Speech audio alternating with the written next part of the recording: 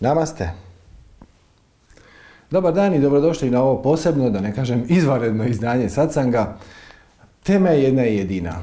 Ono o čemu svi pričaju ovih dana, koronavirus. Dakle, za početak primijetimo da se nikad u povijesti, ali nikad u povijesti čovječanstva nije kolektivna realnost, a samim time i naša osobna naravno, promijenila tako drastično u tako kratko vrijeme. Ali doista, nikad u povijesti. Bilo je prekretnica u povijesti koje su ostavile značajnog traga, ali one su ili trajale duže ili nisu zahvaćale baš cijelu populaciju.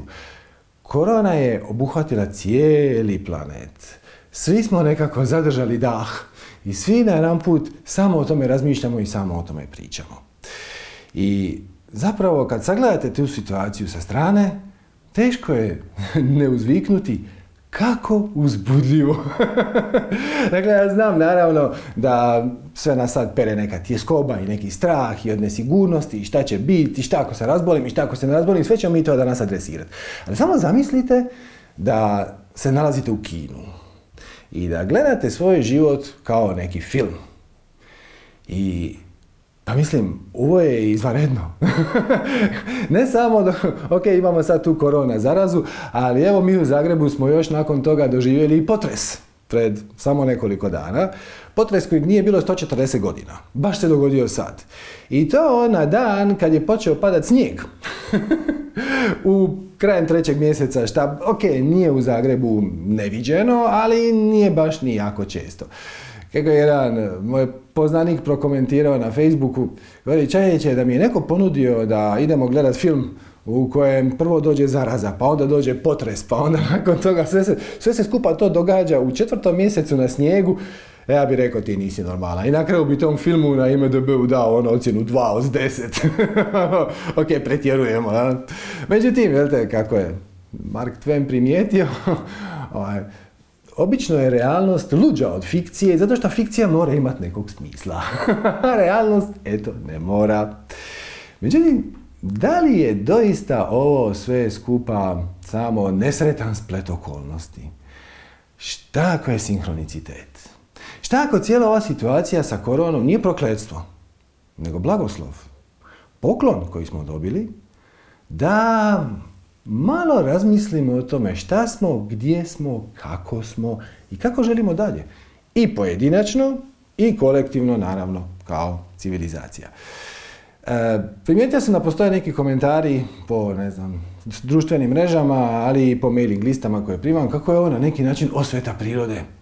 Jer mi smo bili užasni prema prirodi, mislim još uvijek smo, i onda nam se sad priroda osvećuje. Na neki način nam se želi riješiti. Pa znate šta? Ne.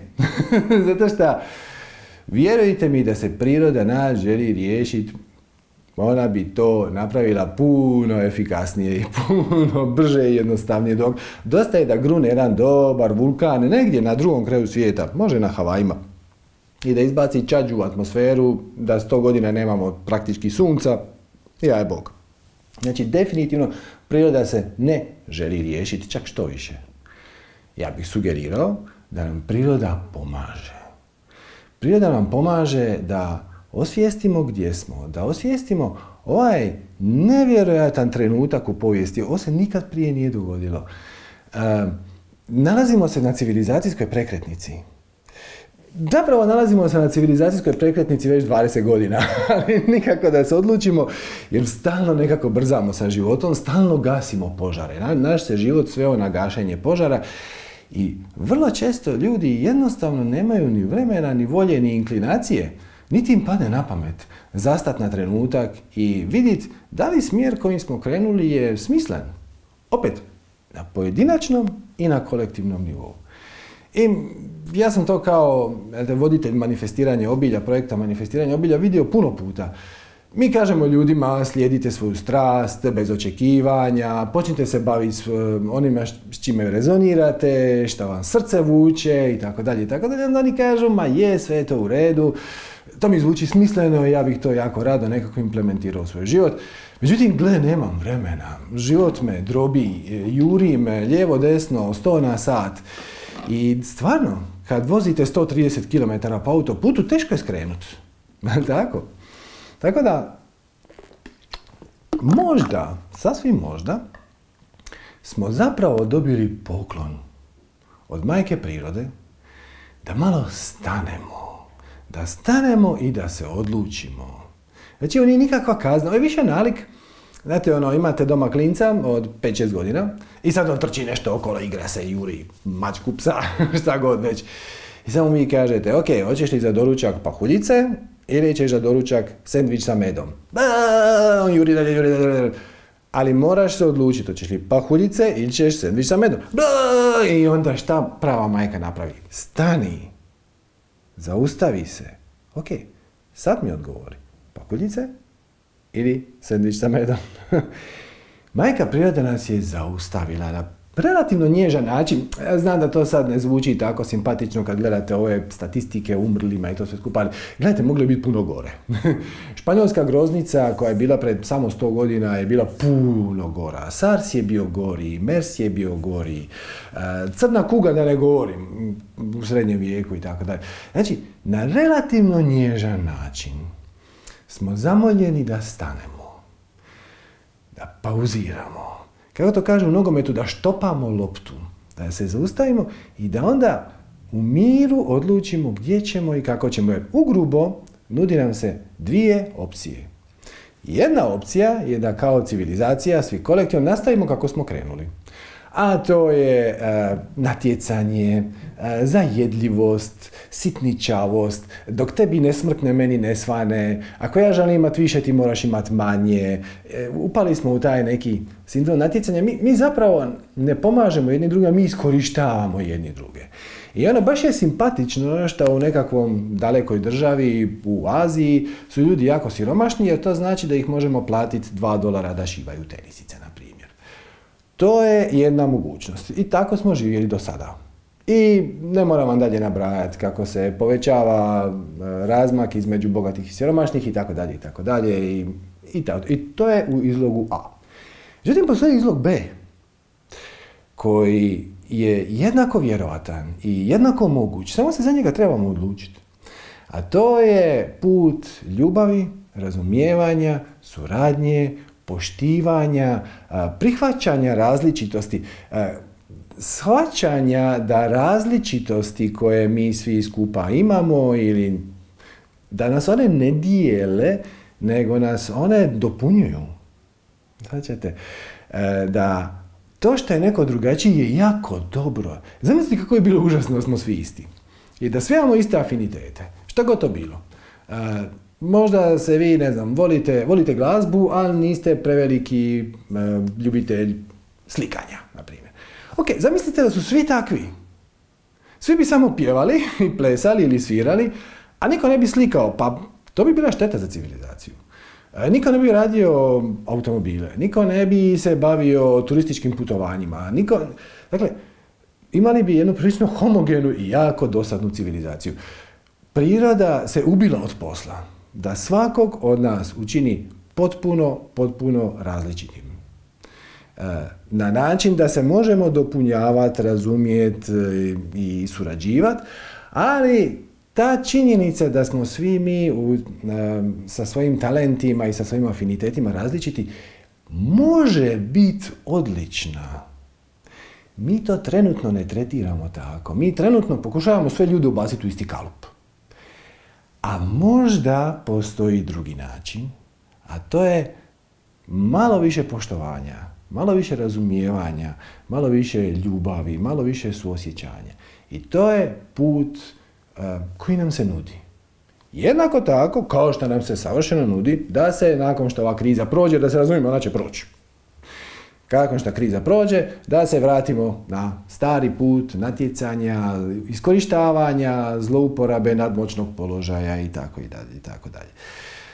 Ono što je posebno zanimljivo, na što bih vam sad htio skrenuti pažnju, je da ste vi osobno, trenutno spremni. Spremni ste ko napeta puška za taj trenutak. Ova kriza, korona, kako god to hoćete zvat, pandemija, je savršen sinhronicitet za vas. E sad pazite, ja naravno vas ne poznam, barem najveću većinu vas koji će ovo pogledat, ali sama činjenica da vas ove teme interesiraju i da ste uopće otvorili ovaj video, znači da osjećate negdje duboko u sebi, na nekom nivou duše, na nekom nivou srca, ne na nivou uma, nego na nivou svog pravog bića, da možda, sasvim možda je ovo fantastična prilika i da je zapravo trenutak pravi. Samo pogledajte to ovako. Pogledajte sad na trenutak, malo se odmaknite iz ovog sadašnjeg trenutka, iz ove svakodnevnice, malo mentalno se odmaknite i pogledajte svoj život kao priču, kao film, kao roman, koji ima neki početak, rodili ste se pa ste nešto, pa djetinjstvo, pa škola, pa posao i sad se nalazite tu gdje se nalazite. Nije li savršen trenutak da napravite kvalitetnu promjenu u svom životu? Pogledajte malo, da li ste zadnje godinu, 2, 3, možda 5, možda 10, ali evo, barem godinu, osjećate neko nezadovoljstvo, neku tjeskobu koja nikako da ode. Osjećate da nešto nije u redu sa svijetom, da on ne bi trebalo biti ovako. Mislim, nisam se ja inkarnirao ovdje za ovo. Zato da radimo 9 do 5 za neku plaćicu koja mi pokriva troškove životne i to je to. Mislim, je li to stvarno život? Da trčim okolo, gasim požare, navečer padnem s nogu, a zapravo se ne osjećam ispunjeno. Okay? Možda je kod nekih od vas situacija drugačija, bolnija i to je super, ali čak i vi razmislite kako je ovo sad apsolutni sinhronicitet i pojedinačni i kolektivni da nešto kvalitetno promijenite u svom životu. Okay? I ovo će vam biti ogromna pomoć. Jer, pazite, teško je promijeniti smjer kretanja dok se juriš. Dok si na cesti i voziš 100 i sad nudi ti se skretanje lijevo, desno ili nastavi ravno. Ma ne stigneš ti pogledati ni tablu, samo prozuriš ravno jer za nečim žuriš, jer nešto te čeka, jer posao, jer djeca, jer ovo, jer ono. I onda naravno kad ti mi kažemo slijedi svoju strast, ti kažeš evo, čim dođe do malo zraka, čim malo ulovim vremena, čim krene godišnji odmor, pa evo došao je. To je to. Prepoznajte ovaj trenutak kao blagoslov, ne kao prokletstvo. On će donijeti neke svoje izazove, ok, to ćemo adresirati, ništa ne brinite. Danas smo tu da vam ponudimo prvenstveno prvu pomoć, da vam kažemo kako ćete se postaviti, kako ćete razmišljati, kakve vježbe da uključite u svoj, na što se fokusirati zapravo. To je ključno pitanje. Ali trenutak je savršen. Ništa nije slučajno. Ovo je čisti sinhronicitet. I za vas pojedinačno, i za cijelu civilizaciju u paketu. Jer pazite, i vaši prijatelji koji se možda ne bave ovakvim temama sad su puno prijemčiviji za razne sugestije. Imaju vremena isprobati nešto novo. Imaju mogućnosti stati na loptu i reći ok, da vidimo, sad imam trenutak, ulovio sam dah i sad imam trenutak da vidim jednom kad se ovo raspetljat će se, da li se ja doista želim vratiti u stari život? Šta od njega želim zadržati? Šta želim promijeniti? Možda će na kraju ispast da samo par sitnica želite promijeniti, to je savršeno u redu. Možda ćete shvatiti da puno toga želite promijeniti, to je još zanimljivije. Nema veze. Možda ćete na kraju zaključiti da je vaš stari život bio perfektan, da ne želite ništa mijenjati, želite samo da se vrati stvari na šta je moguće više staro. I to je isto savršeno u redu, jer čak i ta činjenica će vam skinuti tjeskobu. Tjeskobu od nesigurnosti i da li ja radim sve što trebam i šta se od mene očekuje i to da li ja pratim svoju svrhu i smisao, svoj spiritualni put. Sama situacija je neutralna. Pazite to. Znači, situacija je takva kakva je. I možda nam se neke stvari u njoj onako objektivno sviđaju, možda nam se neke objektivno ne sviđaju, ali mi smo ti koji joj dajemo predznak. Značite? Možete reći, kao što mi to obično na manifestiranju kažemo, kroz svoj sustav definicija uvjerenja mu dajete predznak, A možete koristiti budin jezik, odnosno budinu metodu meditacije. On je u principu rekao da sva naša patnja proizlazi ne iz okolnosti, nego iz našeg prijanjanja, odbijanja, iz naših otpora, iz naših želja da situacija bude drugačija. I sad je na vama izbor. Znači, možete nastaviti paničariti, što većina ljudi radi, okay? I time samo jačate vibraciju straha, frustracije i nezadovoljstva u sebi i to će vas odvesti u jednom smjeru. To je jedna opcija koja se apsolutno nudi i koja iskreno nije jako ugodna, ali gle, nudi vam se. Niko vam se neće petljati u izbor. Majka Priroda će vas podržati šta god vi odlučite iz perspektive bezuvjetne ljubavi. Ali s druge strane imate i mogućnost da kažete ok, ovo je savršena prilika da ja promotrim šta želim promijeniti u svom životu. Pa neka to bude jako malo ili ništa, fantastično, ali šta moja duša zapravo želi, za što sam ja rođen? A eto, po putu sam nekako zaboravio jer me životna stihija ponijela. Totalno tsunami. Tsunami života. Tako da zapravo većina nas u ovoj planeti zapravo, jer nema mjesta na planeti gdje korona nije dotakla, mi zapravo na ovoj planeti se osjećamo sad dezorijentirani. Šta je posve razumljivo. Zato što se nalazimo između dvije realnosti u trenutku kada i jednu i drugu možemo podjednako dobro percipirati, a zapravo smo u trećoj koja nam omogućuje da odredimo izbor. Dakle, hoću vam to reći ovako. Znači, evo, mala ilustracija. Šta je na ovom papiru? Na ovom papiru je jedna crvena i jedna crna točka. Je li tako? Da, ali ova slika crvene i crne točke je zapravo superpozicija, tako se to u kvantnoj fizici zove. Znači, to je superpozicija od dvije realnosti koje su jedna na drugoj. Znači, postoji jedna realnost u kojoj postoji samo crna točka, to je realnost A. I u nju možete otići ako hoćete, pokazat ću vam kako. Ovo je realnost B, u njoj postoji samo crvena točka. Postoji treća realnost u kojoj nema ni jedne ni druge. I postoji četvrta, u kojoj smo mi sad, u kojoj možete percipirati obe dvije verzije i da se razumijemo, obe dvije su jednako valjane. Znači, nijedna od njih nije dobra ili loša, ispravna ili kriva, pozitivna ili negativna.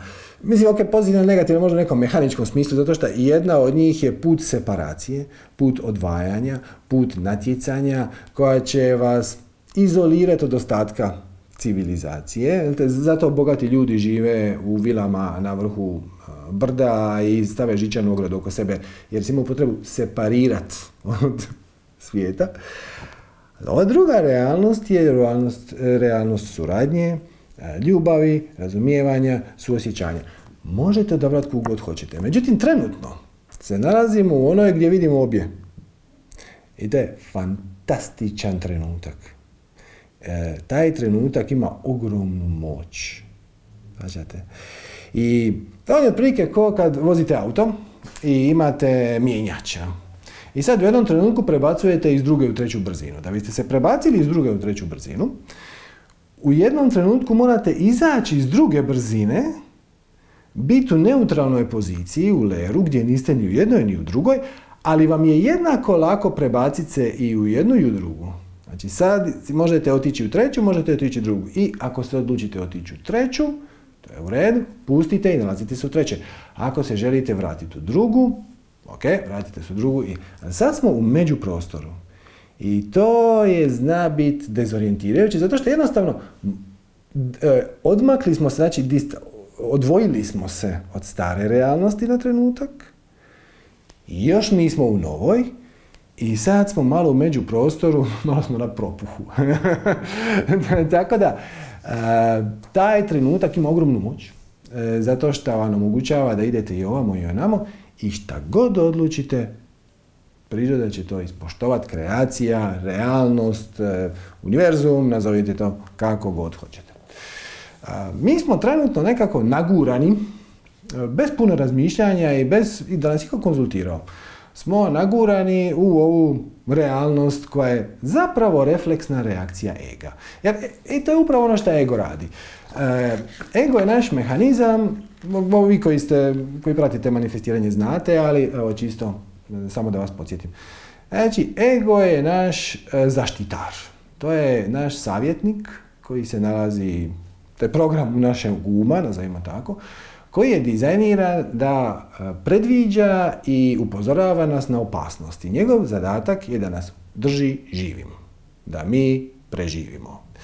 I on voli kolotečinu, on voli poznate stvari, on se voli osjećati sigurno, on voli da sve nekako ide svojim tijekom bez puno trzavica. Šta, ništa od toga sad nije situacija. Mi smo sad na potpuno neistraženom teritoriju. Dakle, pazite, nikad prije u povijesti, nije cijeli svijet stao. Pazite, ovo, cijeli svijet je stao. Ništa se ne događa, ograničeno je kretanje, nema putovanja, većina tvornica je zatvorena, mnogi ljudi su poslani na rad kući, neki su dobili otkaze, neki su prešli na skraćeno radno vrijeme. Znači, svi smo odjednom dobili malo vremena za sebe. I možete ga upotrijebiti tako što ćete ludit, zato što vaš ego će tako reagirati. Ja? Ludit, zato što vi biste hitno htjeli na staro, jer gledaj, ono staro te držalo u životu sve do sada. Iz perspektive ega, to je fantastično. To je njegov zadatak, da drži u životu. Sve što je novo i nesigurno, iz perspektive ega nije jako dobro. U svakom slučaju, situacija u kojoj se mi se nalazimo je kolektivna reakcija ega. To je praktički refleks. Nekako kao da smo udahnuli i sad držimo dah, čekamo da prođe. Jer nadamo se da će ovo dugo trajati.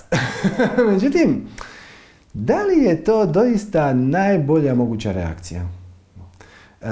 Da li, kako ćemo se uopće vratiti u stari život? Svaćate, imamo posla sa nevidljivim ubojicom kojeg ne možete vidjeti, koji po svim statistikama, medijima i tako dalje, mislim, ubija ljude, nedvojbeno, šta nikako ne želimo, naravno, i oko mi ništa ne znamo. To je još najgore od svega. Potpuna nesigurnost. To je za ego horor. I onda smo mi reagirali na negativan način, kažem, negativan na mehanički način, to ne znači dobro loše. Možda je ova reakcija dobra, ali je reakcija u smjeru distanciranja, separacije, gašenja, zadržavanja statusa quo. Zamrznuli smo cijelu civilizaciju. Međutim, postoji i druga strana priče. A ako malo bolje pogledate, ovo je po prvi put u povijesti, ali prvi put u povijesti da je cijeli planet stao i ujedinio se oko jednog zajedničkog problema. Znači, svi samo razmišljaju o jednoj te istoj stvari. Svi imaju isti problem. I to daje ogromni potencijal da odskočnu dasku za jednu pravu istinsku suradnju. Znači, nije više važno ko će zaraditi ako se otkrije lijek ili cjepivo. Poanta je da se izvučemo iz ovoga, da svi profitiramo od ove situacije, da razmjenjujemo informacije, da razmjenjujemo iskustva. S druge strane, dok mi smo u panici i stojimo u kući, priroda se oporavlja. To nije isto tako loše. Ne znam ste li vidjeli snimke iz Venecije. Venecija je krasan, romantičan gradić, možda ste bili, ali nije to baš najčišće. Ti kanali smrde, smeća je bilo svugdje. Međutim, evo, nepunih mjesec i po dana, nakon što je Venecija zatvorena za turiste, nakon što su zatvorene industrije i tvornice koje su tamo u području oko Venecije, vratili su se labudovi, ribice plivaju po tim kanalima, voda se počinje čistiti. Pazite, mjesec i po dana. Znači, ne pričam sad o 50 godina ili o 500 godina. Mjesec i po dana priroda se počela oporavljati. I doći će trenutak kad će ova kriza proći. I to će proći relativno brzo. Šta onda? Pazite ovo, mi smo sad u trenutku kad se jasno sjećamo Venecije od pred mjesec i po dana, koja je bila zakrčena turistima, koja je bila prljava, koja je bila smrdljiva i tako dalje i tako dalje. Ali jednako tako smo i savršeno svjesni da u vrlo kratkom roku se počela priroda obnavljati i možda to nije tako loše. Možda bi mi rađe ovakvu Veneciju. To ne znači da ćemo istjerati sve turiste, to ne znači da ćemo pogasiti svoju industriju koja postoji oko Venecije i rijeke Po i tako dalje. Možda nešto od toga. Možda ćemo samo trebati limitirati broj turista. Da ne dođe 50.000 ljudi dnevno, nego 20.000 ljudi dnevno. Možda ćemo neke tvornice zatvoriti, neke otvoriti. Sad ćete, imamo izbor.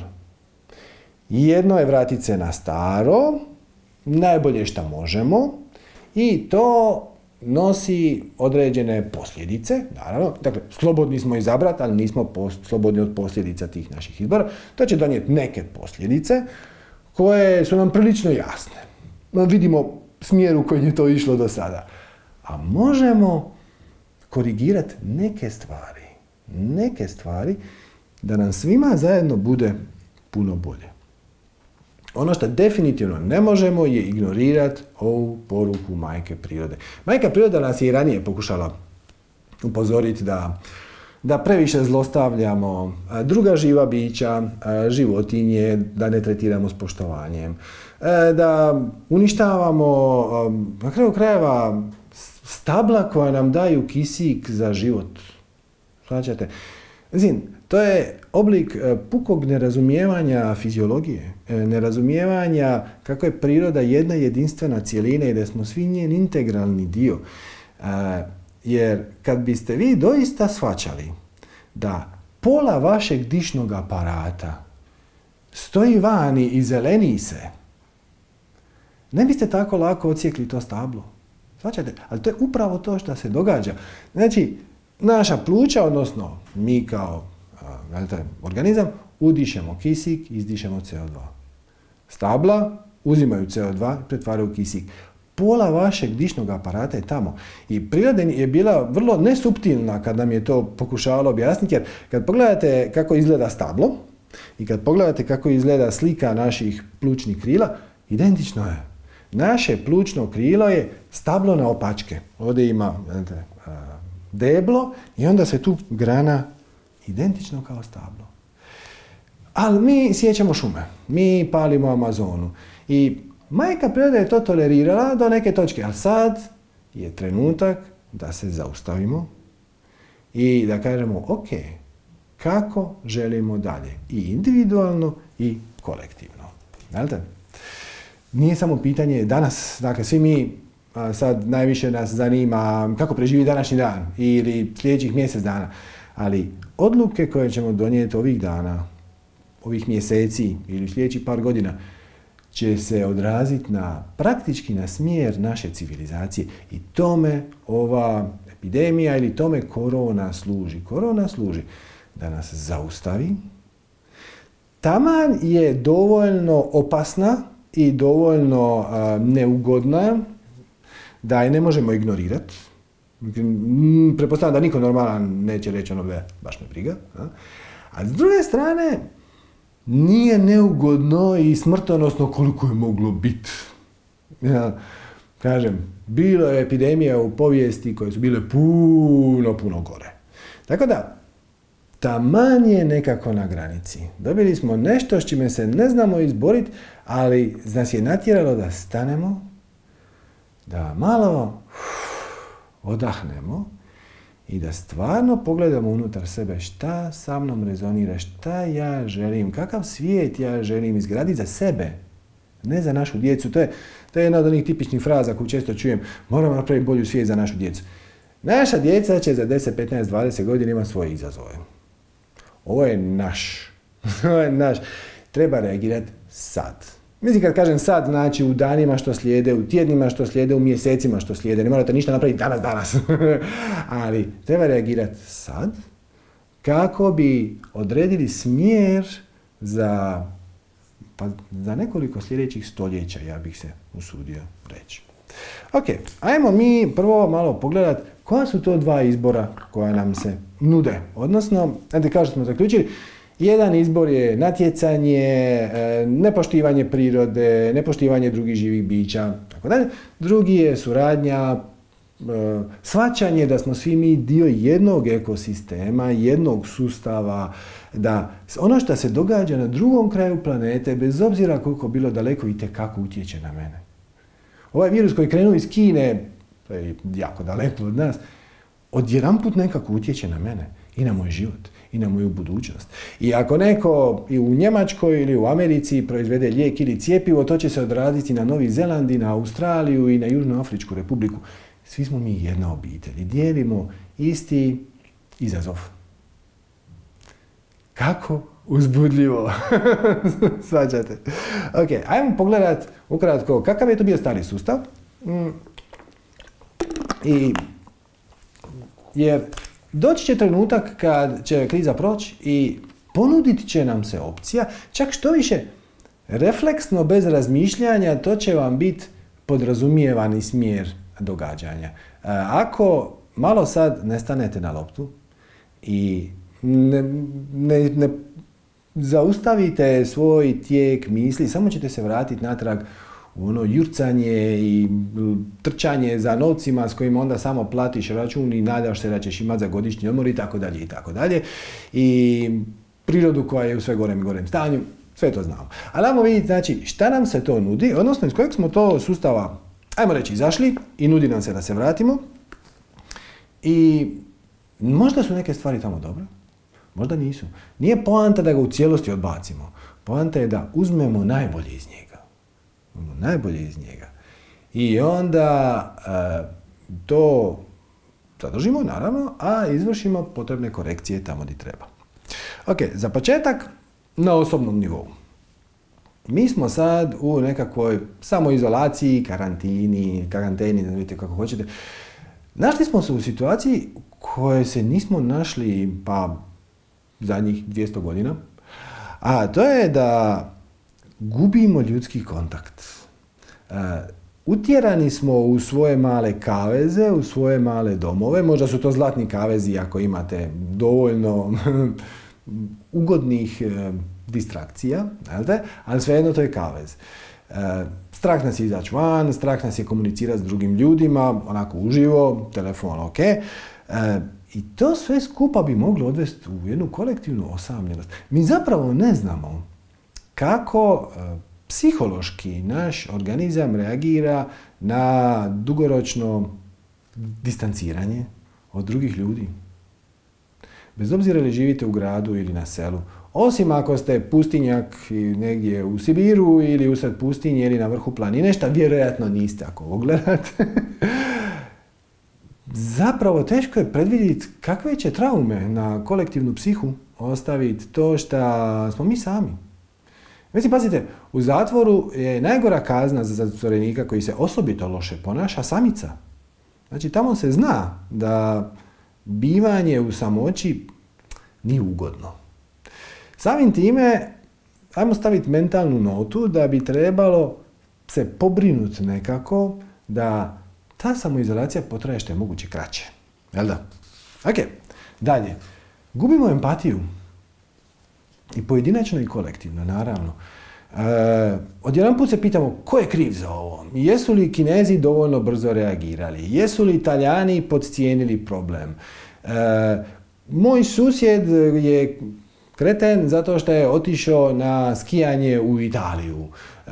To je bilo neodgovorno od njega i tako dalje i tako dalje. Jedan put je on kriv, ovi su krivi, tko se šeta po gradu, ko se to okuplja, vidi njih je tamo 5 i tako dalje i tako dalje.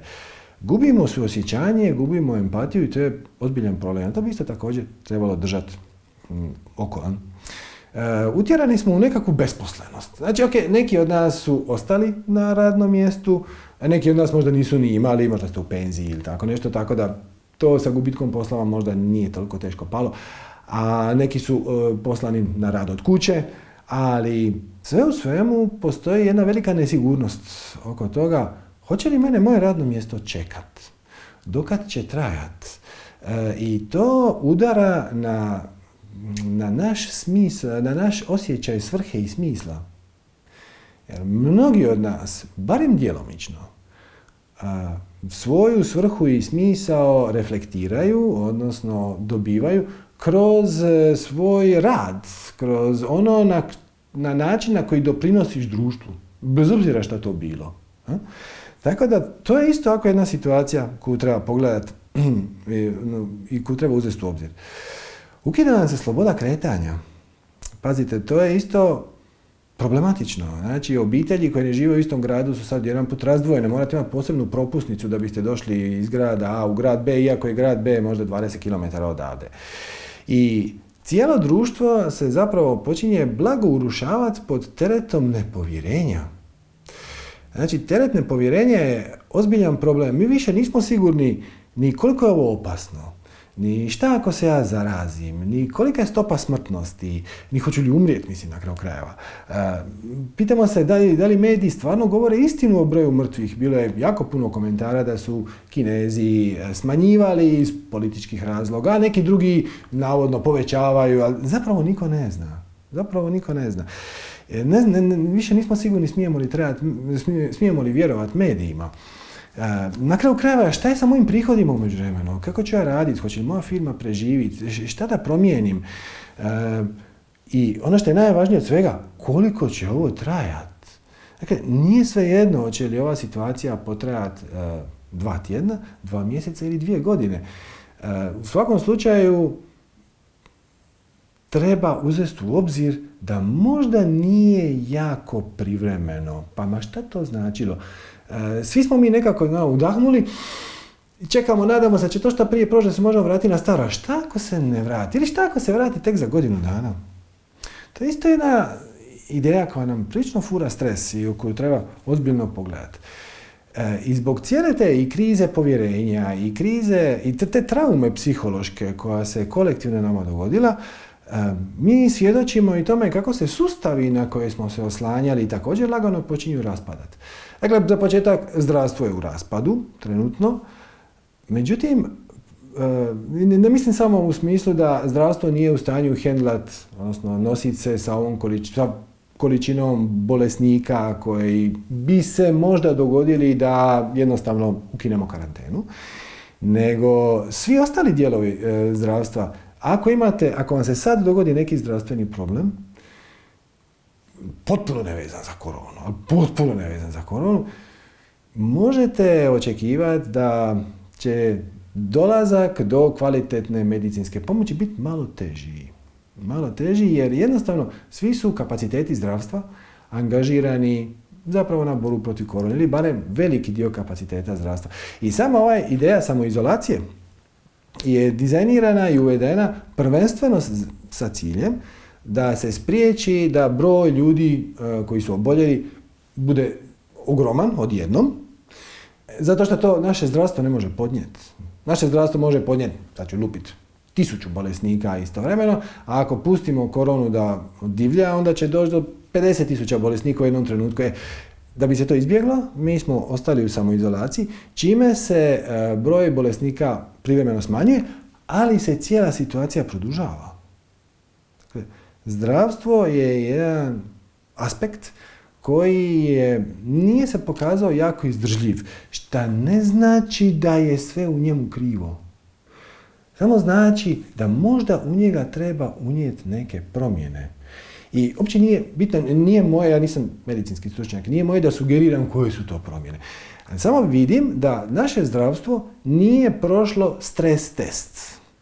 Stres test je inače jedna uobičajena stvar koja je uobičajena i u bankama i u korporacijama. Dakle, na primjer, bilo koja tvrtka, bilo koji sustav koji nešto proizvodi, prodaje, distribuira, nije uopće važno. Može biti dućan, može biti ogromna korporacija. Sve sastoji od puno dijelova. I to možete zamisliti kao lanac. Kako ćete saznat koja je karika u lancu najslabija?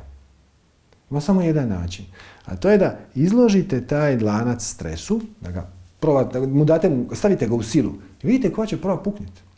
Tako da, to što se naše zdravstvo, kad kažem naše, mislim na cijeli svijet, ne mislim na Hrvatsku, Srbiju, Sloveniju, naše zemlje. Znači, zdravstvo se pokazalo nesposobnim izboriti sa nepoznatom situacijom. I to je nešto o čemu treba razmisliti. Nije sad ovo upiranje prstom, ko je kriv, nego samo to je jedna situacija koja se pokazala da nije najsretnija. Druga stvar je ekonomija. Dakle, za početak, burze su u rasulu. Zašto? Zato što su burze dizajnirane na lošim temeljima. Cijena nekih dionica u principu puno više ovisi o emociji koja je vezana za tu korporaciju. Šta ljudi koji investiraju vjeruju da će se sa tom tvrtkom dogoditi. Puno više nego to koliko ljudi oni poslužuju, da li oni rade kvalitetan doprinos društvu, da li je to što oni proizvode na kraju krajeva svima na korist ili nije. To je sve nebitno. Bitna je vjera ulagača, znači emocija koja se veže za, recimo, određenu tvrtku. To nije baš najpametnije. Mislim, nije ni čudo što se burze raspadaju kad su bazirane na emocijama koje su, gle, a danas je ovako, sutra je onako. Mislim, i vi osobno u svom danu promijenite 8 emocija. Ponekad više, ok, možda ponekad manje, ali bazirat vrijednost kompletnog, pa zapravo gospodarstva u cjelini, burze su bitan dio gospodarstva, je nešto o čemu bi trebalo razmisliti. Nešto što bi možda trebalo popraviti. Nešto što bi trebalo redizajnirati.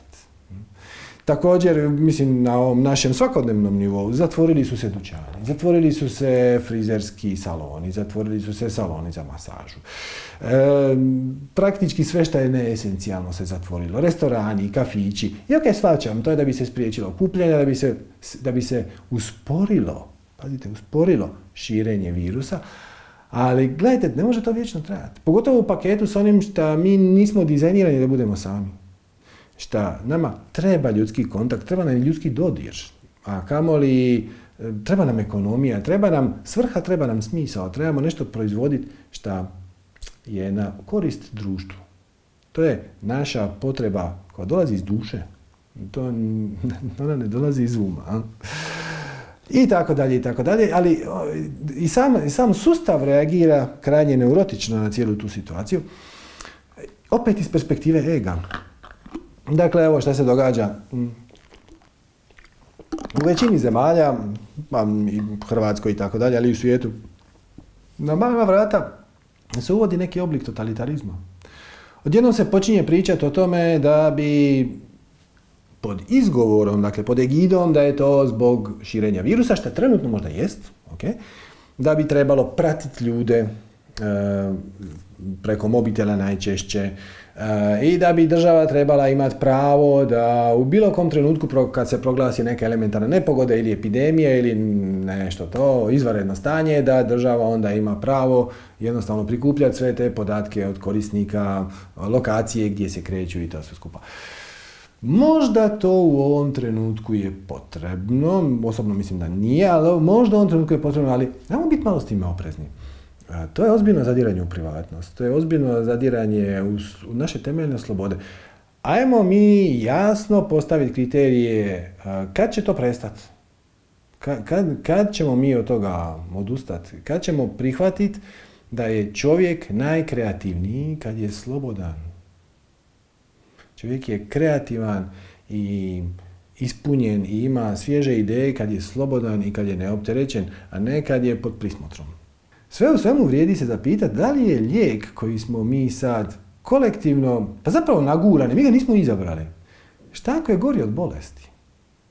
Šta ako je ovo što smo mi napravili zapravo, pa autogol? I u svakom slučaju mi smo tim putem krenuli. I još ga stignemo promijeniti. I na osobnom i na kolektivnom nivou. Tako da zadržite optimizam još malo. Mi smo na pragu ogromne društvene promjene, ali ono što sam htio reći, nema natrag. Ovo je prvi bitan korak u izlječenju i nas osobno i kolektivno. da prihvatimo činjenicu da nema natrag. Vaš stari život kakav je postojao prije 2 mjeseca je bye bye. E sad, je li to blagoslov ili je to prokletstvo? Jer ako se odlučimo ostati u ovom ego reakcijskom mehanizmu, šta se kolektivno događa, sve ove privremene mjere će nekako postati trajne. Odjedanput će se stalno početi gomilati neke krize koje će to opravdavati. To nekako ne ide na dobro. I to je povijest pokazala da kad se to uvede izvanredno stanje i nešto unutra se uvede nekakva dodatna kontrola, da to ima tendenciju da nekako zaživi i tako dalje. Ali, znači to je jedan put. Jedan put je pustiti se struji, ostati u strahu, podržavati totalitarizam, podržavati raspad ekonomije i za neko više dobro, u ovom slučaju to je zdravlje. Ali pazite, to je lažni izbor. Znači, suočeni smo sa izborom. Hoćeš li umrijet ili ćeš da te kontroliramo? A ja ne bi ni jedno ni drugo. A je li ima neki treći put? E pa ima. Ima treći put. I to je put u kojem se mi fokusiramo na ono što želimo. Dakle, recimo da ova crna realnost predstavlja ovu totalitarističku i tako dalje, da ova crvena realnost predstavlja neku svijetlu budućnost. Poanta je da usmjeriš svoj fokus na ovu. I onda će ova početi blijediti. I vi koji pratite manifestiranje, to već znate. I to je zapravo esenca one formule za manifestiranje koja kaže u svakom trenutku radi ono što ti pričinjava najveće veselje. Drugim riječima, budi u visokoj vibraciji. Radi to najbolje što možeš, s punim poštenjem koliko god možeš, bez ikakvih očekivanja, jer očekivanja ti rade tjeskobu, očekivanja ti rade stres i spuštaju ti vibraciju. Drugim riječima, lijek za sve je da podignete svoju vibraciju. Jer pazite ovo. Ovo je sad malo kvantne fizike, ali vezuje se na naše dvije točke. Ove dvije realnosti već postoje. Znači, kvantna fizika kaže da za svaki trenutak, uključivo i ovaj ovdje, u kojem ja sjedim ispred kamere, postoji beskonačan broj paralelnih realnosti. Neke od njih se razlikuju od ove minimalno, neke od njih su potpuno drugačije, na primjer, neke od paralelnih realnosti ja ne sjedim ovdje i ne pričam u kameru, neke su potpuno drugačije, u nekim od paralelnih realnosti ova zgrada nije ovdje. I sve realnosti već postoje sa svim okolnostima koje tu realnost čine konzistentnom. Okay. Vaše je samo da ugodite svoju vibraciju tako da šta bolje reflektira vibraciju realnosti koja već postoji, koja će rezonancijom biti privučena u vaš život. Znači, ako ostanete u strahu, u stresu, u tjeskobi, ići ćete sve više i više prema realnosti koja će to opravdati, koja će sadržavati okolnosti koje opravdavaju tjeskobu, strah, stres, frustraciju, ljutnju, krivnju i tako dalje.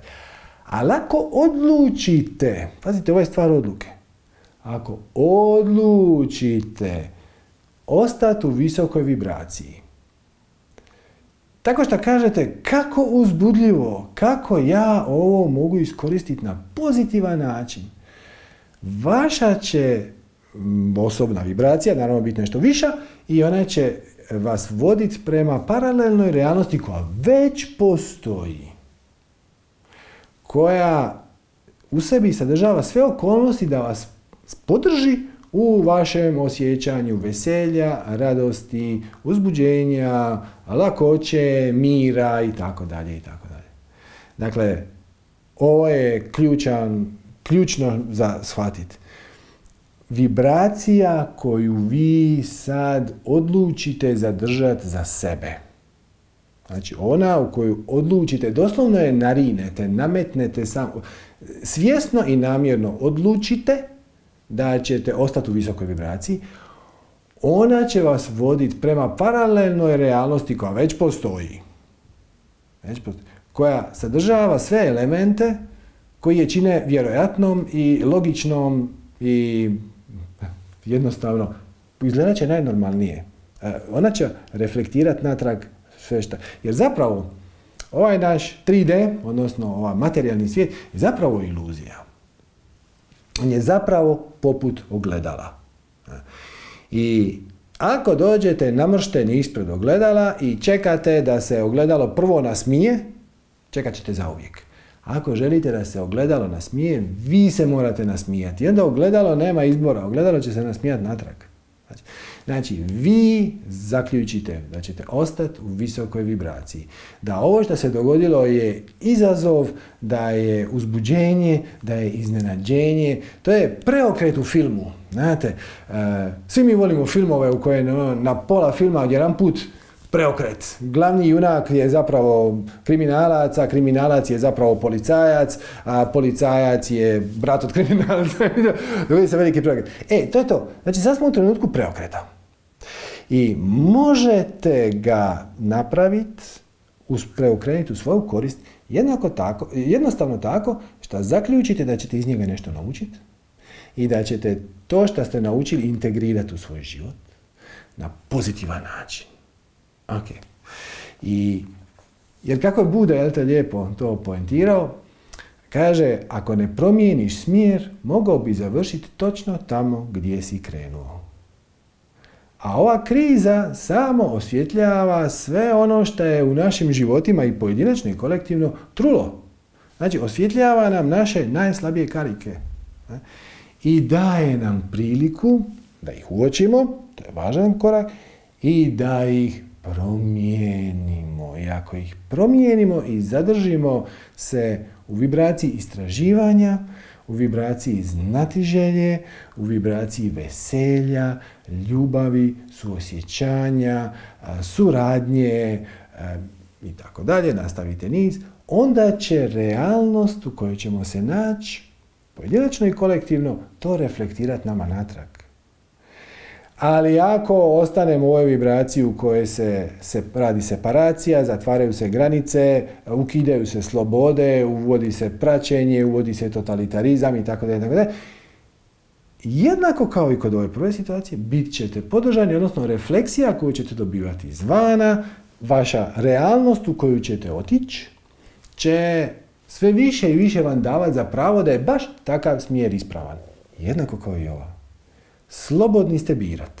Slobodni ste birat i niste slobodni od posljedica svog izbora. Znači, ako izaberete ostati u strahu, stresu, tjeskobi i tako dalje, vaša će okolina, odnosno informacije koje dobivate izvana će to podržavati.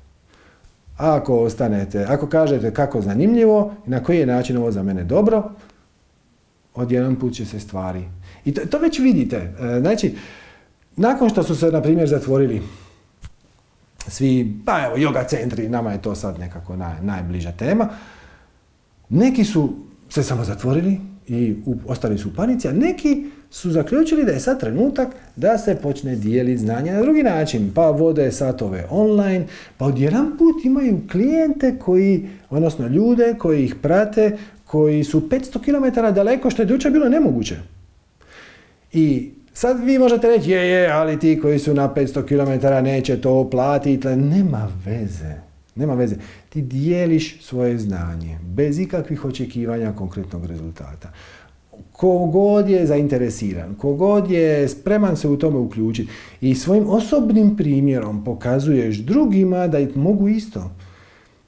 Ja se nadam da će uskoro dakle, cijeli taj ekosistem digitalnog obrazovanja je eksplodirao i za očekivati je da će se uskoro početi tako i plesači postavljati, da će početi raditi nekakve plesne radionice na internetu, da će ljudi koji znaju slikat početi raditi nekakve možda radionice slikanja na internetu i taj smjer vas vodi u to da pomažete ljudima da otkriju svoje strasti, dijelite svoja mala veselja. I u jednom trenutku kad se to sve skupa otkoči, shvatit ćete da zapravo mi nije bilo toliko bitno da se otkoči, jer ovo mi je bolje. Shvaćate? Tako da, ovo je sudbonosan trenutak u povijesti i možemo ići u realnost A, možemo ići u realnost B. Možemo ići u totalitarizam, segregaciju. To je negativan, ne negativan u smislu loš, nego negativan u smislu to nas odvaja jedne od drugih. Znači, negativan smjer je zatvaramo granice, ne putujemo, sumnjičavi smo prema strancima, gubimo empatiju, izolirani smo. To je jedan smjer. Drugi smjer je, ok, stojim kući, ali imam internet, imam telefon. I na kraju kraja možda želite napisati knjigu, pa ne morate s nikim komunicirati. Možda želite knjigu koju ste pred 10 godina pročitali i promijenila vam je život, pročitali ste je na engleskom, sad je možda želite prevesti za prijatelje. Svačate, daje vam nove mogućnosti, povezuje vas, integrira vas, idete u smjeru suradnje, u smjeru otvaranja i to je generalno puno bolje. Znači, cijeli trik je, kao što mi već govorimo 5 godina, podigniti svoju vibraciju. Kad podigneš svoju vibraciju, ideš prema rezonancijom, ideš prema onim realnostima koje već su na toj vibraciji i sadržavaju okolnosti koje će te podržati u toj vibraciji. Ako ostaneš u niskoj vibraciji, seliš prema onim paralelnim realnostima koje će te također podržati u tome, odnosno da će ti zapravo da si stvarno trebao biti izoliran, zatvoren, separiran i tako dalje i tako dalje. Ok. I sad krećemo na akcijski plan. Znači, hitna pomoć. Akcijski plan je sljedeći. Mi želimo dignuti svoju vibraciju. 2 koraka. Prvi korak je spustiti ručnu kočnicu. To je kao kad vozite auto. Znači, ako želite krenuti, ako želite voziti brže, morate spustiti kočnicu i onu nožnu i ovu ručnu, pustiti i onda stisnuti gas. Znači, prvo morate izbaciti iz svog života ono što vas koči, da biste onda imali bolju priliku stisnuti gas i ići brže u smjeru u kojem želite. Spustiti ručnu kočnicu znači maknuti strah, stres i tjeskobu iz svog života. I prvi korak, već smo poentirali, je da ovu situaciju prihvatite. Ovo je izuzetno važno. Ne možeš promijeniti ništa što ne posjeduješ. Tako? Vi možete promijeniti boju svojeg dnevnog boravka, jer ga posjedujete, ali ne možete promijeniti boju mog dnevnog boravka, jer ga ne posjedujete. Znači, da biste promijenili neku situaciju, morate prihvatiti i posjedovati. Reći, ok, sad je tako kako je. Kako ja mogu iz te neočekivane situacije izvući maksimum? Na što me ona upozorava? Drugim riječima, dogodio se prekid na mom životnom putu kako sam ga ja to zamišljao pred 6 mjeseci. Da li je to doista prekid, provalija, ili je to strelica u neočekivanom smjeru? Ako je to provalija, onda je to tragedija. Ako je to smjerica u neočekivanom smjeru, možete reći, kako uzbudljivo, nije mi nikad palo na pamet da bi mi se ovo uopće moglo dogoditi. Zamislite da vam je neko pred 2 mjeseca rekao da će vrlo uskoro doći trenutak kad ćete imati svo vrijeme svijeta za sebe, da ćete raditi od kuće ako uopće radite, da ćete se moći posvetiti obitelji na više od 2 tjedna koliko traje inače godišnji odmor, da ćete imati vrijeme za svoje male strasti, da ćete imati vrijeme za svoje hobije i, pa mislim, rekli ste mu, ja ne vidim kako bi se to moglo dogoditi. Jer imam posao, jer obitelj je zahtjevna, ovakav, jednostavno, to bi bilo super, ali ja ne vidim kako je to moguće. E pa evo ga. Moguće je strelica u neočekivanom smjeru. Prvi korak je da kažete, ja ne znam kako je ovo za mene dobro. Sigurno je.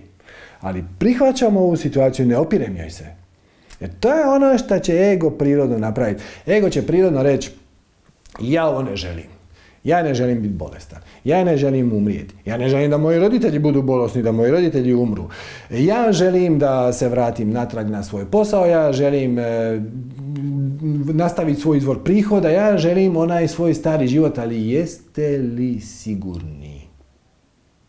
Jeste li sigurni da želite svoj prošli život sa svim njegovim elementima? U tom životu je sigurno bilo puno dobrih stvari. Okay.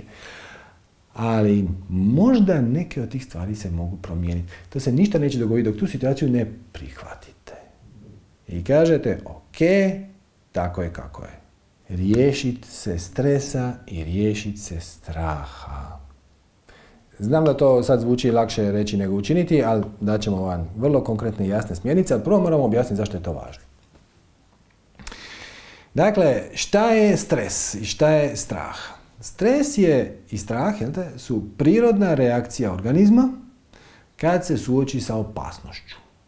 Uopće nije važno da li je ta opasnost stvarna ili zamišljena. Znači, stvarna opasnost bi bila da ste u šumi i da vas gleda veliki gladni medvjed. To je stvarna opasnost. Sad i ovdje. Zamišljena opasnost je šta ako se razbolim. Jer ako trenutno nisi bolestan, to šta ako se razbolim nema nikakvu praktičnu vrijednost, osim šta ti proizvede stres. Organizam reagira na stres na apsolutno fascinantan način, u roku od nekoliko sekundi. Tvoje tijelo se potpuno prekonfigurira. Sad, uzmite u obzir da je stres evolucijski mehanizam.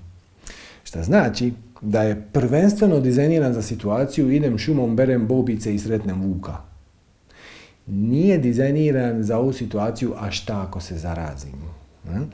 I on će vaše tijelo, prateći slijed događaja, išao sam šumom, brao sam bobice i sreo sam vuka, prekonfigurirati na način da će svu energiju poslati tamo gdje je najpotrebnija, a to su ruke i noge.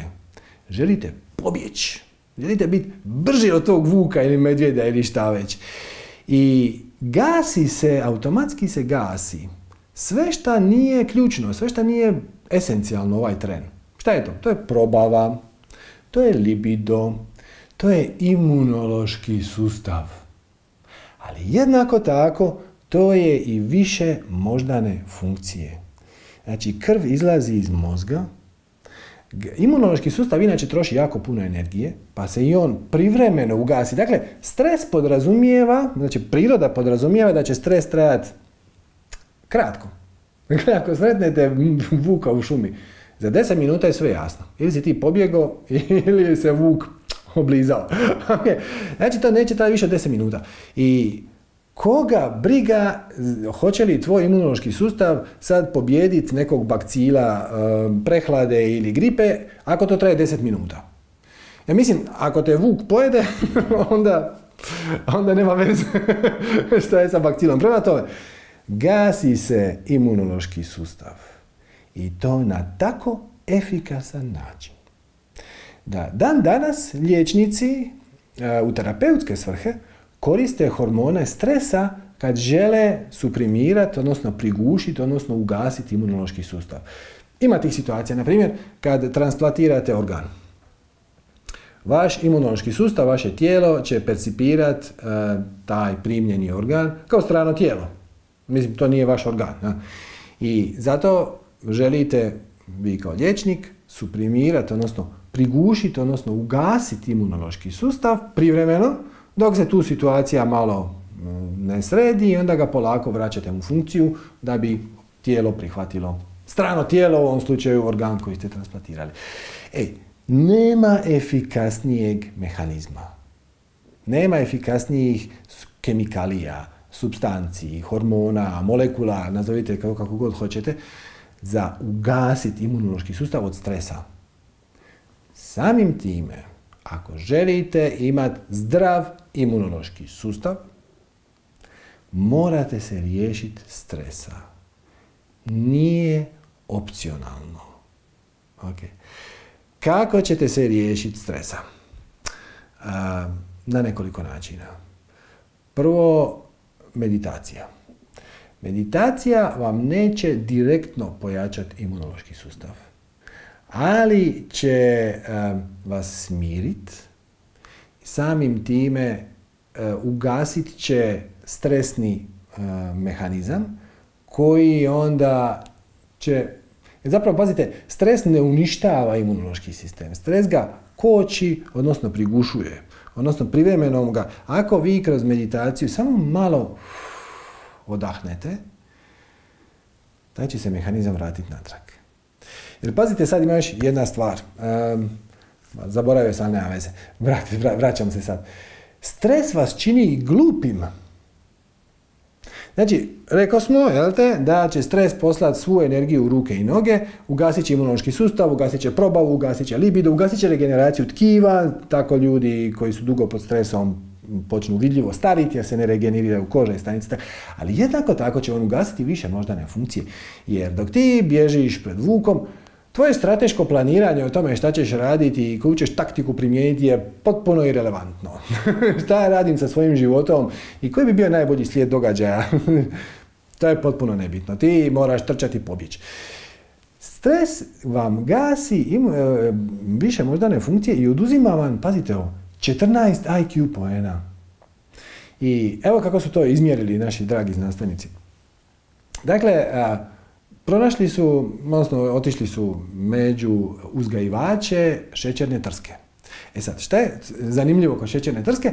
To što ona cijelu godinu raste i onda imate jednu žetvu godišnju, negdje u 9. mjesecu, i onda se to pobere, i ti uzgajivači trske prodaju sve to šećeranama, odmah to sve ode, i oni negdje u 11. mjesec dobiju pare za cijelu godinu dana. I naravno, svi smo mi ljudi, nemoguće je isplanirati savršeno kako ćeš sa tim parama živjeti. U konačnici se dogodi to da u 11. mjesecu oni plivaju u parama, a do godine u 8. mjesecu, kad se približava sljedeća žetva, malo su tanki s novcima, te su samim time pod stresom. Znači, pod stresom su jer nemaju para. U 11. mjesec imaju para i onda su opušteni. U 8. mjesecu, dok nije došla nova trska, nemaju para, baš onako malo moraju se mjerkat, pazit i to ti naravno raditi je skobu stres. Ja? I dali su im IQ test u 11. mjesec i u 8. mjesec istim ljudima, isti test. Znači to je ista razina obrazovanja, to je isti su ljudi. 14 IQ poena. Kasnije taj test nisu vjerovali znanstvenici, pa su onda replicirali su ga više puta i ispalo je između 12 i 20, ponekad čak i 20 bodova. Znači, stres te čini glupim. To inače objašnjava i korelaciju između toga da ljudi koji imaju para, znači recimo bogati, nazovimo ih tako, donose inteligentnije odluke. Ali pazite, čovjek bi pomislio da inteligentan čovjek će se lakše obogatiti. Ne. Nego bogat čovjek koji nema tu vrstu stresa je pametniji zato što sam sebe ne odsjeca od pristupa višim moždanim funkcijama. Drugim riječima, stres vam gasi imunološki sustav i čini vas glupljim. I prvo što napravite, to riješite sa meditacijom. Znači, uključite meditaciju u svoj život, ako već to niste.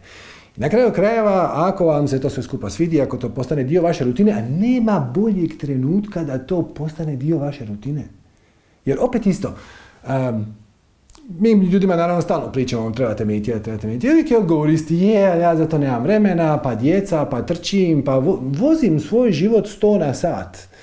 I sad ne stignem stati i uzeti još jednu stvar unutra jer ne stane. E sad imate. Počnite meditirati. Ako vam ta praksa ostane i nakon što se otkoči cijelo društvo, fantastično. Jer nećemo sad u to ulaziti, meditacija ima beskrajne benefite, imate dosta videa. Preporučujem vam naš tečaj meditacije, možete pogledati meditaciju za jogije ako hoćete. Ključno je. U ovom trenutku je ključno. Kasnije, kad frka završi, sami procijenite hoćete li nastaviti ili nećete nastaviti. Ali usvojite neku tehniku za otpuštanje stresa. Naša iskrena preporuka je da to bude meditacija. Okay. I sad kažem, meditacija neće direktno ojačati vaš imunološki sustav, nego će smanjiti stres koji koči imunološki sustav, tako da indirektno će on ojačati imunološki sustav. Ali vježbe disanja će vam direktno pojačati imunološki sustav. Postoje brojne studije vezane za to. U džajdah, kojeg imate u našem predavanju spajanje na više ja, po mnogim studijama, direktno jača imunološki sustav. Ako vam je to prezahtjevno, komplicirano, da, i preporučujem metodu od Wima Hofa. Wim Hof je jedan ludi danac koji je valjda sam ima 5 stranica u Guinnessovoj knjizi rekorda. On je stvarno životinja. Popeo se praktički gol na planinu na 1500 metara na minus 27 stupnjeva. On roni ispod leda 60 metara u daljinu. Pretrčao je pustinju bez kapi vode 50 km. Tako, znači čovjek je stvarno snažan. Ono što je zanimljivo, njegova tajna je u tehnici disanja. I sad vi kažete, ali gle, ima nas koji smo tako malo jači, pa on je vjerojatno od njih. Ne. Dakle, u jednom trenutku znanstvenici su ga pitali da li bi on pokušao te svoje eksperimente nekako podijeliti s drugima. I on je tvrdio da mu treba 10 dana treninga za 20 prosječnih ljudi. Niš posebno, nikakvi sportaši, ništa. Dajte mi 20 prosječnih ljudi, samo da su zdravi onako. I u 10 dana ja ću ih istrenirati. Na kraju mu je trebalo 4. U 4 dana samo im je objasnio tehnike disanja, objasnio im je kako držati mentalni fokus, objasnio im je snagu uvjerenja. To su svoje stvari koje mi pričamo na manifestiranju. On je njih istrenirao, mislim u 4 dana, očito nije stvar fizičke, nije im ojačao mišiće. U 4 dana oni su se popeli u šorcu, znači u kratkim hlačama, u gaćama ako hoćete, i cipelama, praktički goli. Na 1800 metara visoku planinu na minus 27 stupnjeva. Niko se od njih naravno nije razbolio. Tolika je snaga našeg organizma. Samo ga treba nahraniti. A hrana našem organizmu je kisik. Ili uzmite uđaj dah, ili uzmite Wim Hof metodu. Imate na internetu, na YouTube vođenu. To vam traje 7-8 minuta. 3 ciklusa. Neću vam sad tumačiti, 30 udaha, izdaha, pa onda minutu držiš dah, ništa zahtjevno. Legnete na pod ili sjednete, to je dosta bitno zato što primijetit ćete kod ovih intenzivnijih tehnika disanja, koje stvarno jačaju imunološki sustav, kao uđaj dah ili kao Wim Hof metoda, malo vam se može vrtiti u glavi, malo možete dobiti trnce u prstima, rukama i nogama, to je savršeno u redu. To je reakcija organizma na, pa recimo to, na jačanje vlastitih imunoloških kapaciteta. To je oblik hiperventilacije. Znači, napunite se kisikom i to će vam ojačati imunološki sustav. Također, yoga pomaže. Po istraživanju Harvard University, odnosno Harvard University Medical School, yoga drastično poboljšava kvalitetu života u cijelosti. Jača imunološki sustav i tako. Do te mjere da fizički aktivni ljudi, kad završe sa ovim akutnim respiratornim problemima u što spada i korona, na kraju u bolnici poborave 40 do 50% manje dana. Znači, običan čovjek 10 dana, fizički aktivan čovjek 5 do 6. To je ogromna razlika. To je ogromna razlika. Tako da, uključite jogu. Mi imamo na našem sajtu na ovom.hr imate Ashtanga Expert, to je tečaj Ashtanga joge. Kompletan Ashtanga jogu možete raditi kod kuće, to je super. Ne treba vam voditelj, učitelj koji je stalno prisutan. Treba vam neko da vam objasni kako se, na što treba paziti u kojoj poziciji, odnosno asani, i zato služi taj tečaj. Nakon toga možete nastaviti sami. Barem 5 pozdrava suncu A i 5 pozdrava suncu B. To će biti za početak sasvim dovoljno, ali opet, ako vam se svidi i nastavite sa meditacijom, sa jogom, sa uđaj dahom, sa bilo kojim oblikom pranajame, pranajama je indijska tehnika disanja, uđaj dah je samo jedan njen dio. Ili sa Wim Hof metodom, koja je najjednostavnija od svih, to će biti fantastično. Možda je ova cijela frka sa koronom za vas bila samo škola da naučite hendlat svoj stres. Da se naučite nositi sa svojim stresom. Ako je tome tako i ako samo to napravite, fantastično! Imat ćete urnebesne benefite za cijeli život. Nakon što ste se smirili i ojačali svoj imunološki sustav, vrijeme je da se malo uzemljite. Uzemljit ćete se sa nekom od uzemljujućih aktivnosti, naravno. Broj 1 je smijanje. Smijanje te uzemljuje, smijanje ti jača imunološki sustav, smijanje te ubacuje u višu vibraciju, radi sve od navedenog. To je broj 1, smijte se.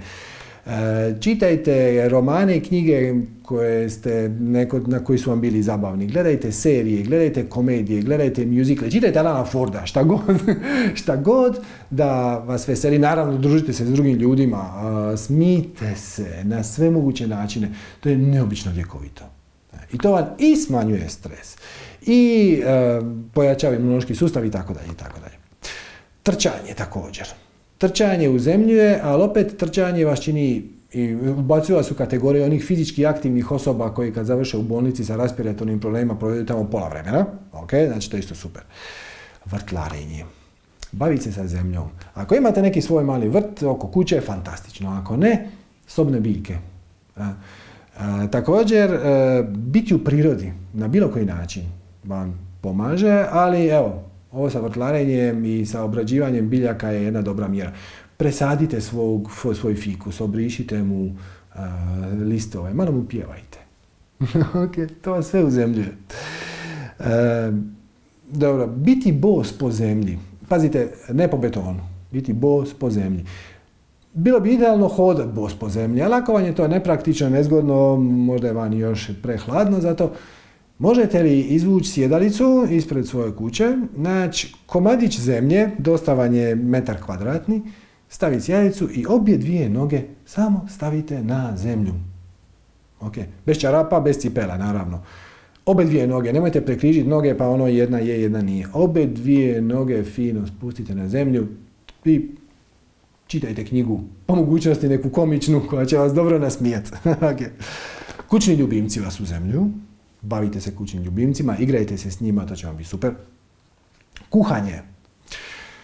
Kuhanje je višestruko korisna i uzemljujuća aktivnost. Prvo, i nemojte pristupati tom kuhanju kao obavezi. Moram napraviti sad neki ručak. Pristupite tom kuhanju kao davanju ljubavi.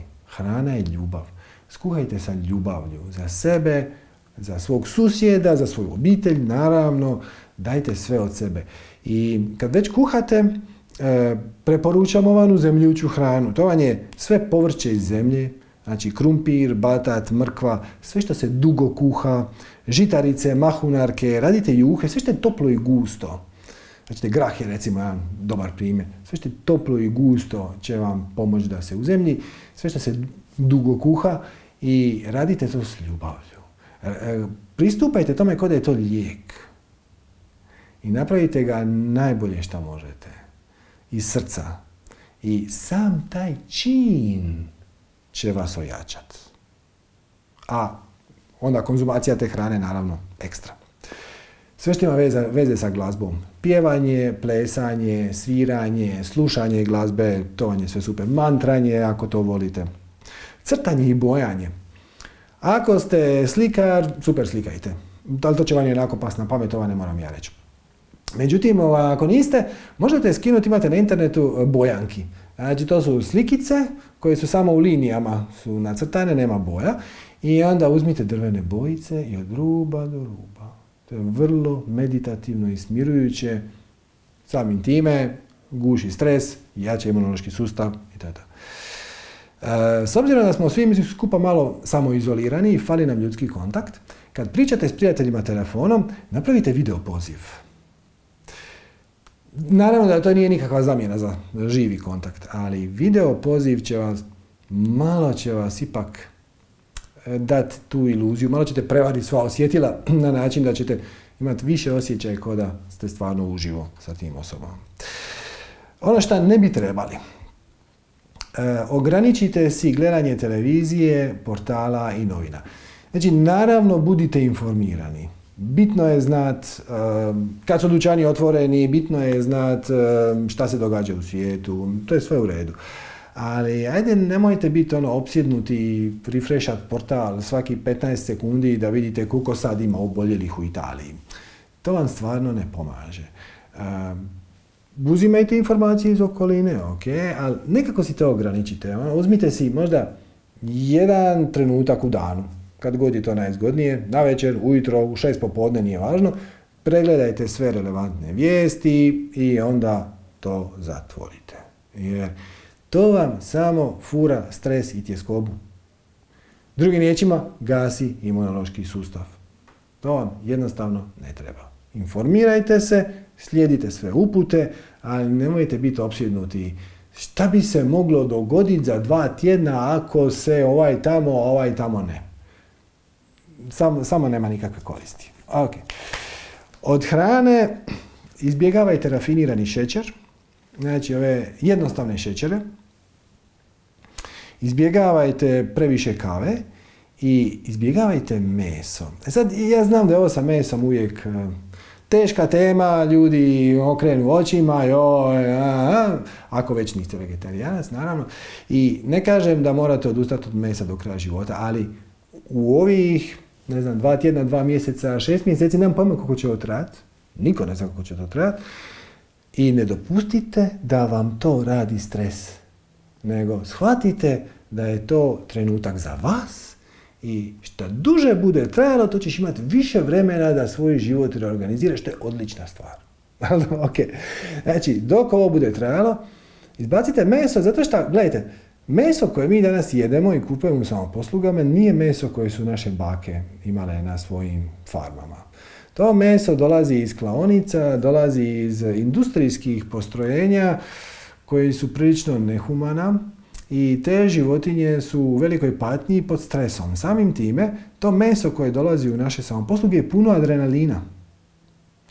Adrenalin je hormon stresa. Drugim riječima, vi kad pojedete komad mesa, unijeli ste u svoj organizam adrenalin. Vaš organizam ne zna razlikovati vaš adrenalin od adrenalina kojeg je unio izvana. Tako da, zapravo samo će vas dignut, uznervozit, ustresirat, sama molekula, neovisno o tome šta se događa. I ako baš nikako ne možete bez mesa, ok, čim se stvari normaliziraju, vratite mu se najmanje šta možete, shvaćam. Ali u međuvremenu, probajte bez. Jednostavno, ako ga budete konzumirali, imat ćete više posla sa samosmirivanjem. Onda ćete više meditirati, ćete više disati. To vam samo ne pomaže. Tako da ako se možete suzdržati od mesa ovih sljedećih, koliko već to bude trajalo, dok se situacija ne sredi, to bi bilo odlično. Mislim, za vas. Ista stvar je za previše kave, ne kažem ne pijte kavu, popijte 1, 2, 3 dnevno, koliko već pijete. Nemojte sad 20, jer isto diže vam adrenalin i isto koji meso. Rafinirani šećer isto tako, on će vam dati boost, da će vam stres i onda će vas spustiti, samo će tražiti još. Zapravo čak i izaziva i ovisnost. Tako da, evo, te 3 stvari izbjegnite i nemojte gledati televiziju, portale, dozirano, ajmo to tako. I općenito treba se prestati brinuti. Kako se prestati brinuti? Prestaneš se brinuti kad shvatiš da to nije ništa drugo nego mentalna navika. A navika je ono što radiš, a da ne znaš da radiš. A ako znaš da to radiš, a to više nije navika, to je izbor. Znači, brinut se je samo zlorabiti svoju maštu. Mi maštu imamo s razlogom. Maštu imamo kako bismo mogli zapravo testirati naš sustav definicije uvjerenja. Znači, ja ću zamisliti sad neku situaciju u svojoj glavi koju mislim da priželjkujem. I onda ću vidjeti kako moje tijelo na nju reagira. Jer vaš um, vaš ego, vaš sustav definicije i uvjerenja ne razlikuje zapravo kad situaciju stvarno percipira ili kad je vi zamišljate u glavi, što je genijalan alat. Znači, u stanju ste znati unapred kako biste se osjećali u situaciji u kojoj nikad niste bili i možda nikad nećete. Tome služi mašta. Ali kad vi maštate o tome, a šta ako ovo potraje još 2 godine, a šta ako ja ostanem bez para, a šta ako mi propadne firma, a šta ako država ne da subvencije, gledaj, to nije sad i ovdje. To je samo korištenje mašte da bi zamišljao scenarije za koje znaš da ne želiš i oni ti proizvode stres u organizmu.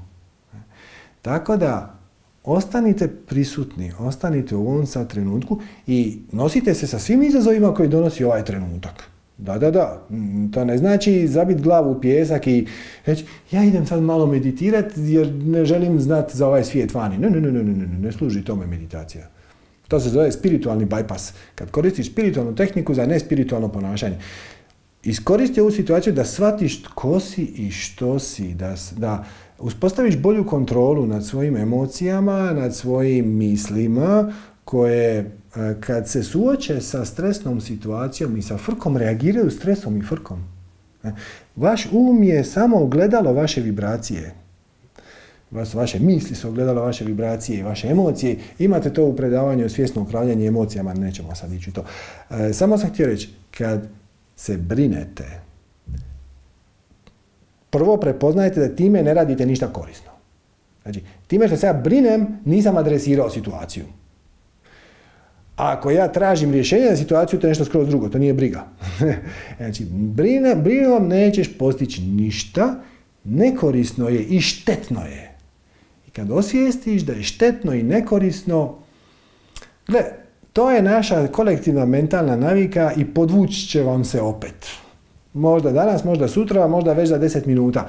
Ali napravite najbolje što možete, da to prepoznate i da samo tu misao otklonite. I u tome će vam meditacija strahovito pomoći.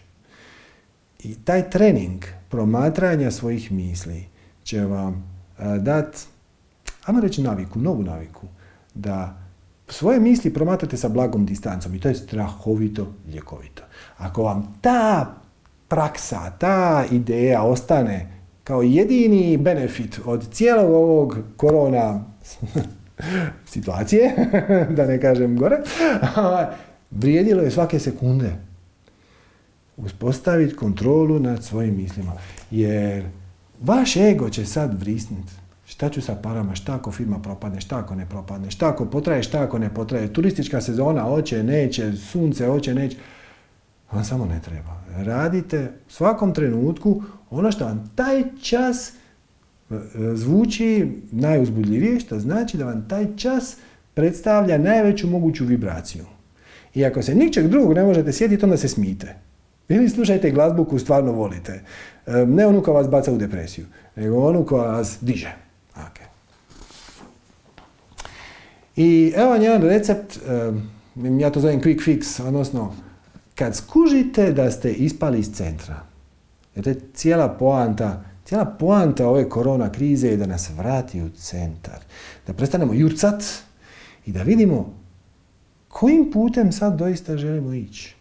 I kad osjetite da ste ispali iz centra, a desit će se, neka vijest će vas izbaciti, neka osoba će vas izbaciti. Imate formulu od 3 koraka. Prvo, prepoznaš šta je sad ovaj čas u tvom životu dobro. Onda se fokusiraš, to je drugi korak. Fokusiraš se i osjetiš zahvalnost na tome što je u tvom životu sad dobro. I onda treći korak, dopustiš da šta god da se već treba dopustiti, da se jednostavno dogodi. Dopustiš da se dogodi sve šta se treba dogoditi. Znači, prvo prepoznaš šta je u tvom životu sad u ovom trenu dobro. Nikad u životu se neće desiti, ni sad, ni u budućnosti, ni ikad prije u prošlosti, da možeš biti zahvalan na apsolutno svemu što te okružuje. Ali uvijek postoji barem nekoliko stvari na kojima možeš biti zahvalan. Danas imam hranu na stolu. Danas je sunčan dan. Moji su zdravo. Nastavite niz. Prepoznajte šta je sad, ovaj čas, nešto na čemu možeš biti zahvalan. Onda osjetiš tu zahvalnost na tome što već imaš ili što je dobro i onda to te centrira i onda kad si centriran si u puno boljoj situaciji da nemaš otpore i prijanjanja na situacije oko sebe. Drugim riječima, u stanju si dopustiti sa velikim veseljem, sa djetinjim uzbuđenjem da vidiš šta će se sad dogoditi. Svaćate, to je ona senzacija ko na Božić prije otvaranja poklona. Ono, znaš da si nešto dobio, jedan će kaže ništa si dobio, ta djetinja radoznalost, to veselje, ta neopterećenost, ta lakoća, to je visoka vibracija. Ako ostanete u njoj i ako iz te vibracije, ako razmišljate srcem, a ne umom, to vas neće prevariti. To će vas držati u visokoj vibraciji i onda ako želite sad preći na fiziku, prebacivat će vas u one paralelne realnosti koje bolje rezoniraju sa vašom sadašnjom vibracijom kako biste na kraju završili u realnosti koju doista obožavate. Pazite, ta prebacivanje iz realnosti u realnost se događa stalno. Događa se nekoliko milijardi puta u sekundi, čak i puno više od toga nema veze. Vi se milijardama puta u sekundi prebacujete iz paralelne realnosti u paralelne. Zapravo svaka paralelna realnost je na neki način kao smrznuta slika, kao smrznuti frame na filmu. I ima ih milijarde i milijarde svake sekunde. I vi se prebacujete, htjeli vi to ili ne?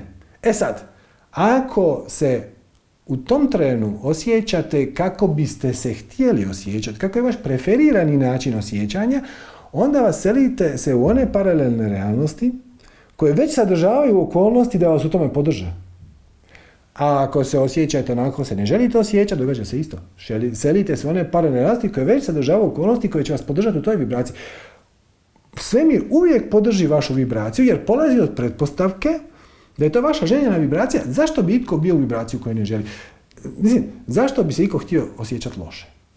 Ali tako. Naš interni mehanizam je dizajniran tako da prirodno idemo prema onome što nam čini da se osjećamo dobro i prirodno se odmičemo od onoga što se osjećamo loše. Jedino što tu treba paziti je prigovor uma. Ali, kao što ćete vidjeti, ako pogledate predavanje svjesno upravljanje emocijama, to je vezano za ovaj dijagram, vaše misli su samo refleksija vaše trenutne vibracije. Znači, ako ste pod stresom i u strahu, onda ćete shvatiti smisao one narodne u strahu su velike oči. I postupat ćete iz straha i imat ćete sve više i više objektivnih u navodnike razloga da budete u strahu i tjeskobi. A ako kažete, zanimljivo, kako ovo za mene može biti dobro? Ovo je stranica u neočekivanom smjeru. Gdje me to vodi? Šta ja učim o sebi? Kako mogu svoj život unaprijediti? Koje moje definicije uvjerenja ne rezoniraju sa mojim stvarnim ja? Jer da rezoniraju sa mojim stvarnim ja bi se osjećao fino i dobro. Onda ste na pragu izgradnje života kakav doista živimo. Kako doista zaslužujete i kakav actually želite živjeti. Tako da, kad si se smirio i uzemljio, postavi si sljedeća pitanja. Dakle, prvo, samoizolacija. Ok, ajmo zamijeniti riječi. Jer ta samoizolacija i ta karantena, to mi je vuče na bolest, na samoću, a to nije nešto što želimo, ali tako? Promijenite izraz. Moja mala životna pauza. Vrijeme za mene. Vrijeme da osvijestim svoje strasti. Obiteljski team building. Meditacijsko povlačenje. Moje malo jogijsko povlačenje. Pauza od furioznog tempa života, jer to je upravo ono što se sad događa. Znači, svi smo kolektivno stali. I sad, krenite od sebe. Ok, znači ja sam sad u životnoj pauzi. Sad konačno mogu malo posvetiti vremena sebi. Konačno mogu istražiti neke svoje hobije. Više ne jurim 130 na sat, sad vozim 30 na sat. Ako vozim 30 ili 40, onda stignem skrenuti, stignem pročitati tablo, a prije samo Značite, to je najčešći komentar koji mi dobijemo na recept slijedi moju strast ili počni meditirati. Ja ti za to nemam vremena. Ok, sad imaš. Vidi kamo te vuče srce. Vidi šta si zanemario, o čemu si maštao kad si bio dijete. Koji dijelovi ovog mog novog života mi se sviđaju, a koji ne? Pazite to. Znači, mi smo sad upali u situaciju, mnogi su ljudi počeli raditi od kuće. I nekima se to, znate, sviđa. Otkrili su nešto novo o sebi. Ja bih radije radio od kuće, možda ne svaki dan. Fali mi ljudski kontakt, ali probat ću ispregovarat, kad se ovo završi sa šefom, da recimo srijedom radim od kuće. Jer to mi je super.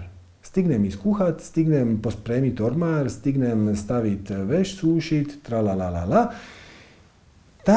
Ta ideja da možda u ovoj novoj situaciji ima nešto dobro, treba biti otvoren prema njoj. Zašto ne? Zašto ne? Vidi šta se promijenilo, koji ti ljudi fale, a koji ti ljudi ne fale. Kojih ljudi ti je super što si se riješio, a koje ljude bi rađe viđao malo više. Šta do sad nisi radio jer nisi imao vremena ili si imao izgovor u svojoj glavi da nemaš vremena, a sad jedan put možeš. Šta učim iz ove situacije? Inače bi mi bilo teško naučiti na bilo koji drugi način. Tipa da ja actually volim raditi od doma, možda ne svaki dan, ali 2 puta tjedno, 1 put tjedno, na primjer. Šta imam priliku raditi drugačije, uzbudljivije i jednostavnije nego ranije? Svi se mi u furioznom tempu života zakopamo u nešto, neke obaveze, neke situacije i onda ih samo po inerciji održavaš. Možda imate auto, a zapravo sad shvatite da vam zapravo uopće ne treba, jer svugdje možete stići pješke. A kupili ste ga kad ste živjeli u periferiji, ali onda ste pred 7 godina preselili u centar i od onda je taj auto samo gnjavaža, jer ga nemaš di parkirat, a zapravo ga rijetko voziš, a registracija je skupa, bla bla bla. Napravi malu inventuru života. Jer mi stvarno taj auto treba. Da li mogu jedan komadić svog stana preurediti da bude ured? Da li... Koje teme sam zanemario? Koje ljude sam zanemario? S kakvim se ja uopće ljudima želim povezati? Ja stalno pričam o tome da se želim povezati ljudima koji su na visokoj vibraciji, ali ne radim baš puno na tome da oni nekako uđu u moj život. Kakve akcije mogu poduzeti ili kakve ću akcije moći poduzeti ako su mi sad te opcije zatvorene kad se ovo sve skupa riješi? Kako svojim talentima mogu doprinijeti da drugima bude bolje ili lakše?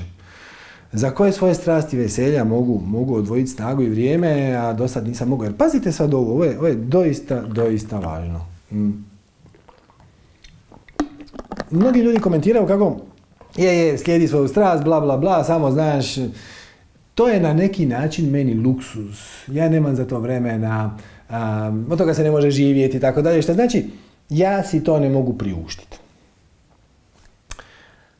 Bivanje u visokoj vibraciji vas liječi samo po sebi. Shvaćate? Vaš organizam funkcionira bolje.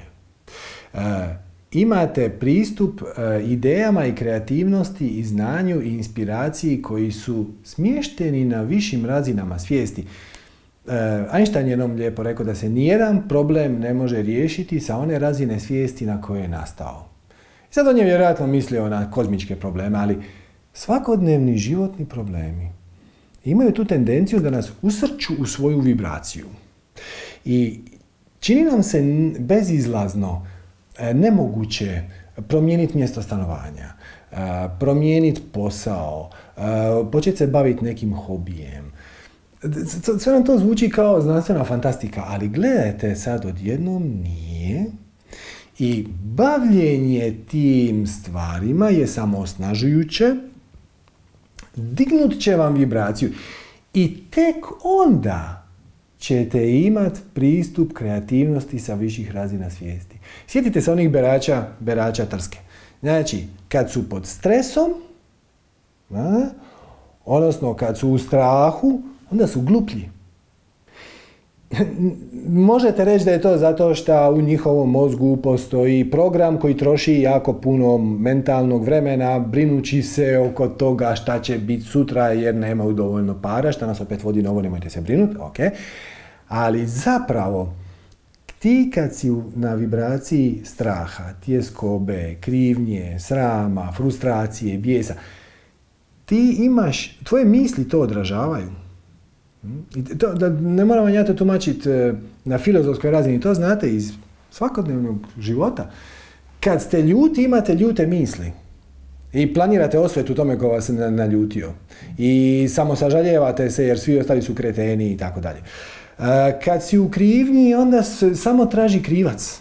Ili tu krivnju prebacuješ na sebe i onda ja sam kriv, trebao sam znati bolje, morao sam to napraviti drugačije. Kad si u depresiji, kad si u apatiji, onda je sve uzaludno.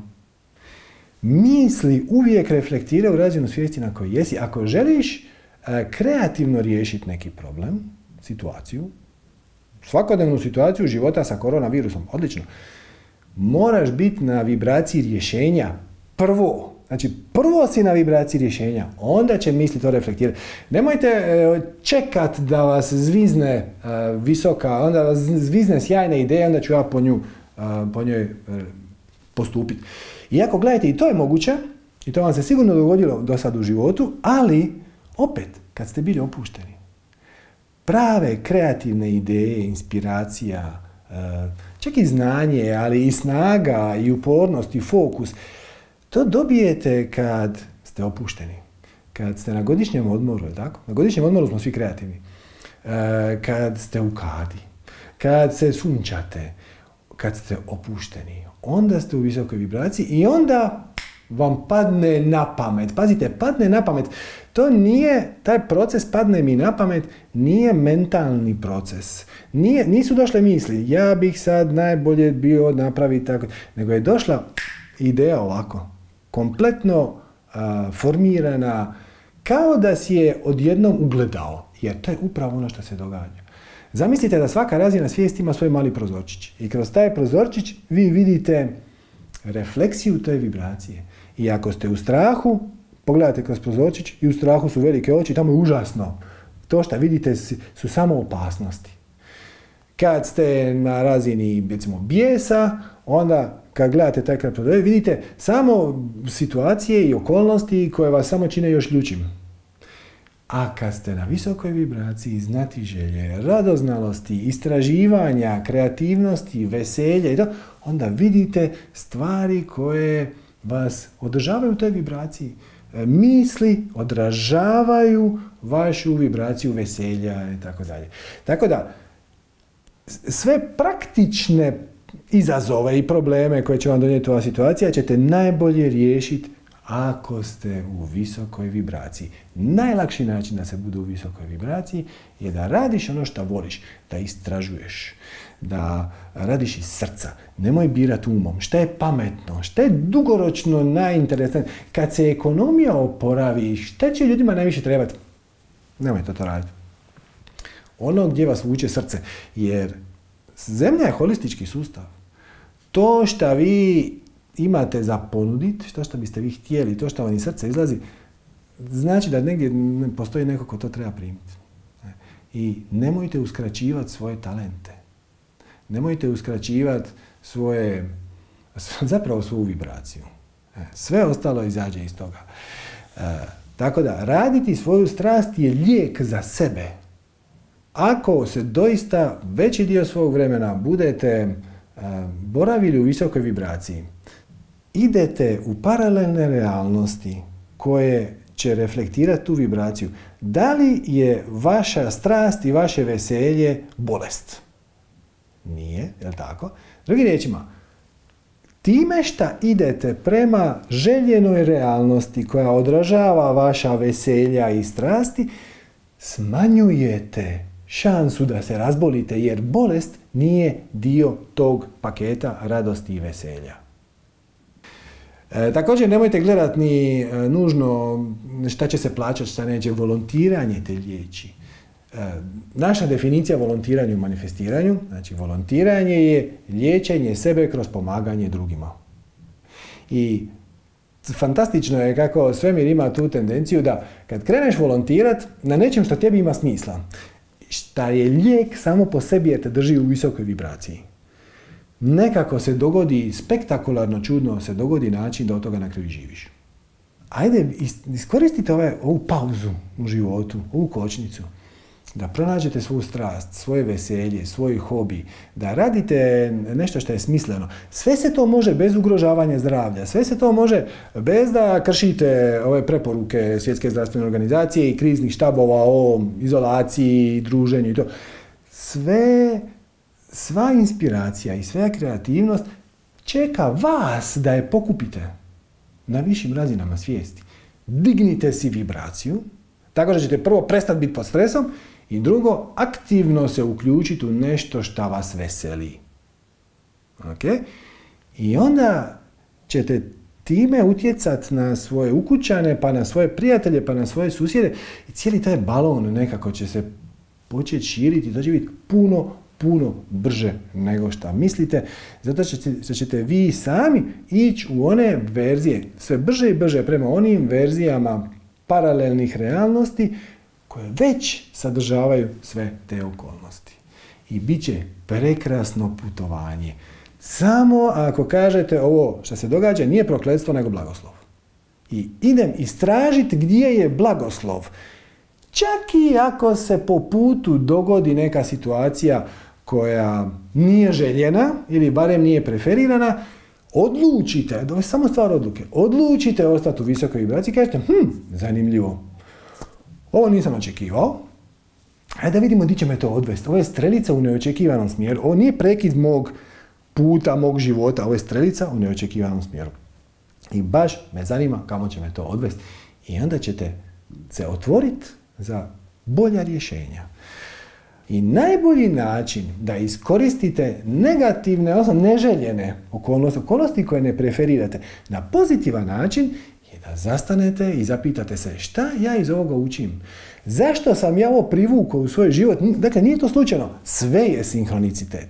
Sve je sinhronicitet. Imate cijelo predavanje o tome, zove se manifestacijski kamen temeljac. Ali, hoću vam reći, ništa nije slučajno. Kompletan svemir, samim time i planeta Zemlja, je orkestracija. I ova korona pauza, nazovimo je tako, vama služi da biste osvijestili svoje stvari koje vam se u životu nisu do sad sviđale, stvari koje jesu i želite ih zadržati, i osvijestiti stvari kojima se želite više baviti. Jedan te dvije stvari integrirati i vaš će život poletiti ko raketa. Svaćate? Prihvatiš negativnu situaciju i onda to postane pozitivno iskustvo jer iz njega nešto naučiš. A ako se opireš situaciji, čak i ako je pozitivna, onda to postane vrlo neugodno iskustvo. Prihvatiš, posjeduješ i kažeš šta je iz ovoga učim, šta je ovdje dobro. Imate, obje vam se mogućnosti nude jednako. Znači, imate još jasno sjećanje i na staru realnost i na sve što u njoj je bilo dobro i loše. I imate mogućnost vidjeti novo. Napravite svoj miks, svoju kombinaciju i idite tamo. Bitno je slijediti svoje srce, a ne svoje misli. Kolektivnom nivou jednostavno je. Ili idemo u svijet kolektivne suradnje i poštivanja, ili ćemo se izgrist. Pojednostavnimo to tako. Tako da, evo tu za kraj ima jedna krasna simbolika u cijeloj toj situaciji koja je isto sinhronicitet, ne može biti slučajno nikako. Korona, riječ korona, znači kruna. Zapravo dolazi iz latinskog. Korone su krune, obično od grančica, lovorov ili hrast ili tako nešto, koje su se stavljale na glavu pobjednicima. Znači to nije kraljevska kruna. Imperatori su ponekad znali nositi korone, ali u principu to je orden. Orden koji se dodjeljuje, na primjer, vojniku koji je svojim akcijama spasio živote svojih kolega. To je najviša moguća počast. To je kruna koja se stavlja na glavu gdje se nalazi naša krunska čakra. Ne može biti slučajno nikako. Dobili smo priliku aktivirati i otvoriti našu krunsku čakru koja će nas povezati sa spiritom našim. Samim time će nas povezati kolektivno. Napravit će, ako to budemo htjeli i ako to izaberemo, napravit će od planete Zemlje jednu veliku obitelj. Samo treba nježno stati na loptu, početi slušati svoje srce, prihvatiti situaciju takva kakva je, raditi najbolje što možeš i onda će ta naša korona, prvo krunska čakra će se aktivirati, a ta naša korona će stvarno postati simbol pobjede. Hvala vam lijepa i svako dobro i namaste.